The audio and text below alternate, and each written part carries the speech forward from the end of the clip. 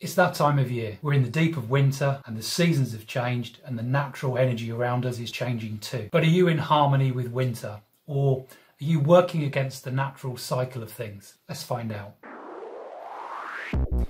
Health Explorer Neil Fellows here, and if you want to get healthy and fit and stay healthy and fit and do it in a way that's natural and unique to you as an individual, then please subscribe and hit the bell. In this video we're talking about the energy of winter and the natural rhythms that you can work with to improve your health. Joining me is author, radio and TV presenter Dawn Breslin. So Dawn, we've already talked this year about summer and autumn energy, and we're now heading into winter.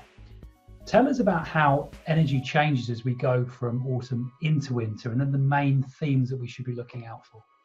Yeah, so it's an interesting time. I think for a lot of people, winter just feels, you hear this, people going through sad and feeling down, feeling low. It kind of feels like this barren time. And I noticed I was dancing last night, and when I was dancing, my energy wasn't quite so high. And I think as humans, we want to kind of be in this sunny, joyful, abundant phase all the time. I think we're kind of programmed into thinking that that's where we need to be. We need to be in joy. We need to be in abundance. We need to be in overflow. And, the reality is that for any living organism on this planet to really thrive and to thrive sustainably, it goes through a process of growth and then rest and then repair.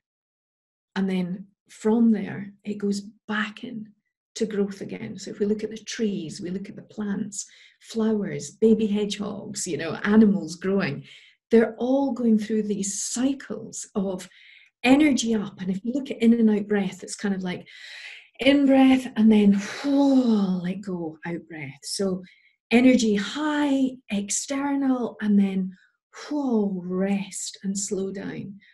And when we come to winter, we're in this natural, slow rhythm.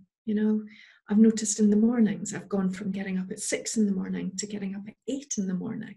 And part of me whips myself for it, because it's like, I should be up really, really early. But naturally, the body is following the rhythms, the natural rhythms of sunlight, and darkness. And there is a natural pace, a natural rhythm to life. But for most of us, we stick on big lights, we are wired in, we're, hermetically sealed in from the outdoors in our offices and our houses, and we're not connecting with those rhythms. And as a result, when we're trying to stay perpetually in on state or high energy state or optimized state, the body over a period of time will start to give us feedback that doesn't work for us. So we've got this world of natural rhythms. We're surrounded by them externally. We're surrounded by them through the seasons, so seasonally we're going through changes. And this season that we're coming into is winter. This is the slowest of the 4 seasons. It's the one where, if we're attuned to it, it's where we're most reflective, most intuitive. It's where the veil between the conscious and the subconscious mind, in summer, there's no space for reflection because everything's kind of on and energetic and buzzy, and you're kind of moving at pace. And then autumn, we're slowing down. In winter, this is the time to step back, to naturally review, naturally reflect, naturally take time to look at, again, 2 of the very fundamental, what would we call them, states in life, is that certain things are growing and they're coming through these beginning phases, and then there's other things that are naturally ending. And if we try to be in a state of perpetual beginnings and growth, And we never give in to what's ending. For so many of us, we just become stagnant. You know, whether that's in relationships, whether it's in work projects, if it's in our careers, even things like exercise routines. Sometimes, you know, things just become outdated for us. They don't appeal to us anymore. They don't inspire us anymore. And in this period of winter, you know, we have an opportunity to review and slow down and ask ourselves, what's working for me and what's not working for me? You know, and I think it's just a really natural, I think the other thing is I'm very aware of around this time of year, you know, once I get beyond autumn, I notice naturally all the journals and things start to appear on my desk. It's like, what am I doing throughout the winter period? And it's quite natural for me at that time to start that review process. And I think as we slow down, as the distraction is taken away, you know, everything's veiled in darkness, and all we have is what's in front of us or what's coming up from within us. It's quite natural at that time to start thinking, where am I? Where am I going? Where have I been? You know, and I think this year has been an interesting year. I think this has been a long winter. I think for a lot of people, we've not been able to get away from what's rising. I found myself in psychotherapy this year, you know, after 25 years in personal development. It's like suddenly I couldn't get away from, you know, it was childhood grief that was starting to come up. I had nowhere to run from it. So up it came. So in that kind of slowing down period without distraction, things start to bubble to the surface. So I think a lot of people think winter is this kind of futile period, when I think in reality, it's almost like in winter, you know, we clear up the garden, we put everything in a compost heap, and we think that the compost heap is where everything is dead. But if we take that same metaphor into our lives, if we kind of look at what hasn't worked out and we put it in a big pile, it becomes the dirty, smelly, stinky compost that begins to create the fertile environment for new sprouts to begin to grow. So in our ending phases, in our winter phases, I think it looks like on the surface nothing's happening, but I think we don't understand this fully right now, where when the mind relaxes, when we start to slow down, the incredible healing and repair that's actually taking place, and how in the empty space, new beginnings have an opportunity to seed and to start to grow. Because what follows winter is spring. Yeah. And spring is the new beginnings, and this fertile energy starts to rise again. But winter feeds that energy if we slow down, if we actually start to tune in to our natural rhythms, if we live and work at a natural pace instead of this artificial pace that so many of us live with it. Yeah. Using the compost analogy, just thinking that what we're talking about reflecting at the end of the year, that reflection really in a way becomes the compost, becomes the fertile ground for moving forward in the new year. Because if you realize what's not working for you and what is working for you and what you want to do more of, what you want to do less of, it can, you know, really move you forward in the next year. Dawn, you mentioned a long winter. So I want to just pick up on that, because usually when we think of seasonal cycles, we think of them being very chronological in their order. But do they always happen in that way? No. So we can have winters, winter phases. So metaphorically, we can have winter phases in our lives that last years. You know, we can have winter, difficult times, barren times, arid times that can last for months and months and months. You know, at the end of a relationship, when we're grieving, when we're going through an illness, you know, whatever it is that's coming up for us, we can go into that phase where maybe we're not so active, or where emotionally we feel, you know, we're weighed down. And I remember actually I remember planting this rose bush in my garden.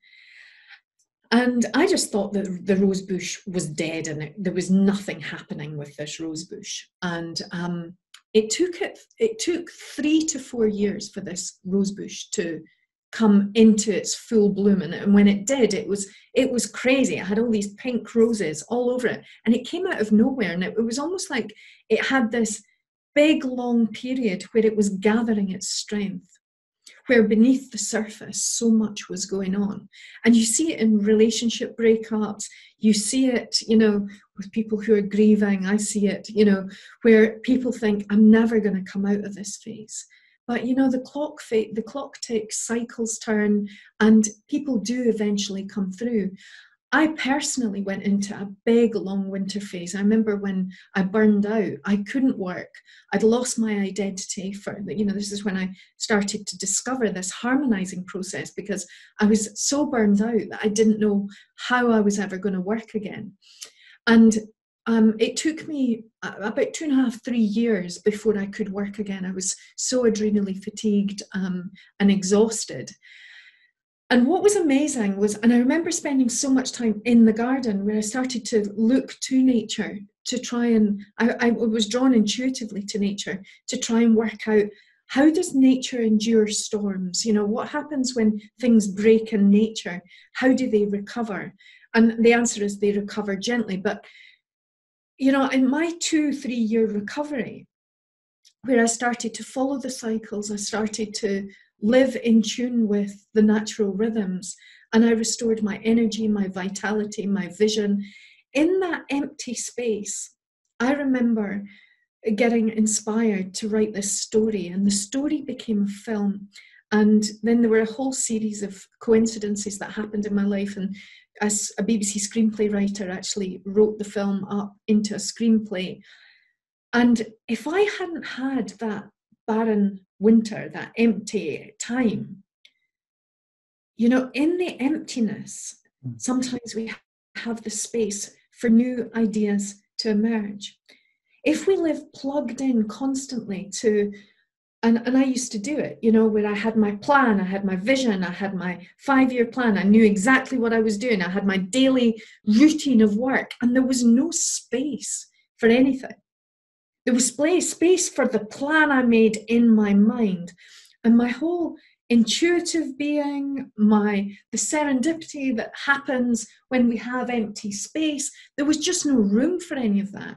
So sometimes in winters, in these kind of really empty, what appear to be really empty spaces that you could not imagine anything happening in them because you're ill, you're sick, you're whatever's going on. I think there's a much deeper level, profound things can take place and do take place. I think on a soul level, the expansion that we go through when we step into that emptiness, especially the emptiness with adversity, is massive. So I often teach this. It's like, it looks like on the surface, you're not doing anything, but on a soul level, on a more profound level, you're being expanded. Your resilience might be, even although you might think you're stuck, your resilience to cope with things that you never coped with before is being grown. So yeah, the coldness of winters, the endings, the difficult phases, the phases when the sun is not constantly shining, they can be just really profound phases. And I've learned to live rhythmically now in my life. I live very, very rhythmically. I actually, this morning I was out in the garden and it was cold, but I had my bare feet on the grass in the garden. It's like I'm not even just looking out the window and seeing the seasons. I want to feel the cold. I want to feel earth. I want to feel nature move through my body. I swim in the sea. I swim in lochs at different times of the year. And I'm feeling nature. I walk through the woods and I see the changes. And it's almost like the energetic imprint of that experience stays with me and keeps me connected to where I really am in my growth cycle, And I will go through long periods that are winters because it's inevitable in life that we're going to go through adversity and difficulty. And even at summer times, you're going to feel miserable. That's going to happen from time to time. But when we get back into balance, get back into alignment, You know, to actually live cyclically, it's just such a sustainable and energizing way to live. So you slow down in the winter, you slow down in the autumn, but you know that the minute spring comes, your energy, boom, you're being prepared for what's coming next. And you learn to trust those cycles instead of thinking, I've got to get everything done now, even though it's winter, even though I'm exhausted, and you're kind of working against your natural rhythms, which means that your productivity is often affected because you're trying to do things that don't feel right and that maybe just aren't quite in flow. Yeah. Makes sense. Dawn, what would be one thing that people could take away from the conversation that we're having and try? Yeah. So I really love this idea of, you know, becoming really attuned to avoid stagnation. You know, and when you avoid stagnation, you increase your energy, your vitality, your passion for life. So I would be saying to people, I guess at this time of year, take some reflective time, look back at the year and ask yourself, you know, what is falling away in my life? What's not working? You know, where am I becoming stagnant? You know, projects, what am I hanging on to? I remember hanging on to a business. You'll remember because you did work with me at that time. And I remember holding on to this business and it was sinking. But it was underfunded. So it was just sinking. And I was holding on and I was holding on and it was killing me to hold on. You know, and people hold on to different things, you know, relationships, to jobs, careers, old routines, you know, things that just, they become your daily norm. But where is the vitality? Where's the life? Where's the energy in the way that you're living your life right now? So I would just take some time and look back at the year and ask yourself, what's falling away?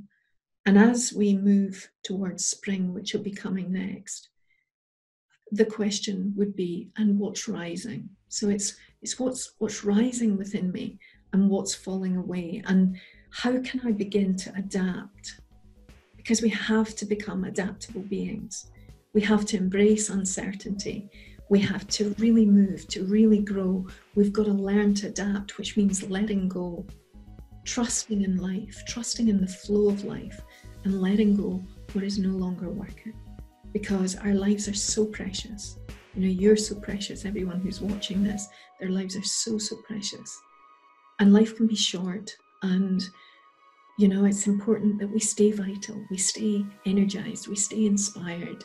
And it's not about jumping from one thing to the next, but if something's really weighing you down, if projects are really not getting off the ground, take the time, review, and ask yourself in this review time, what would be the courageous step that's emerging, coming forward for next year. Yeah. Dawn, thank you very much for your time. Always inspiring to talk to you. Thank you. Great to talk to you, Neil, as always. As Dawn was talking there, she talked about getting up later in the winter. You know what? I like that. I live in quite a rural area, and I've noticed since I've been living here that in the winter, I don't want to get up the same. The light's changed. Nothing's kind of urging me to get up. So Dawn's given me permission to lay in. I really love what Dawn was saying about empty spaces in the winter as well, because if you create those empty spaces, in a way it's like you're leaving room to create magic, because we're not trying to cram in more and more and more and more stuff. Will you take the challenge that Dawn's left us with? I'll be taking that challenge, and in my video roundup each month I'll be reporting what I found from it. You can see my findings from this challenge in our challenge roundup video, which is a monthly summary covering all the challenges our experts shared. To get that video and all our latest health and wellness uploads, including interviews and reviews, subscribe and hit the bell so you get notified whenever we post. And if this channel can help your friends and family, please share it with them too. Also, if you want to get proactive with your health, Total Wellness Club are developing health quests over at questly.life. Join while we're developing the site and get access to health quests that immediately personalize your health. You'll get to identify which of 10 critical health categories need your attention. You'll be able to track your progress and you'll be able to help us develop the platform. I'll put a link in the description below, and I'll see you in the next video.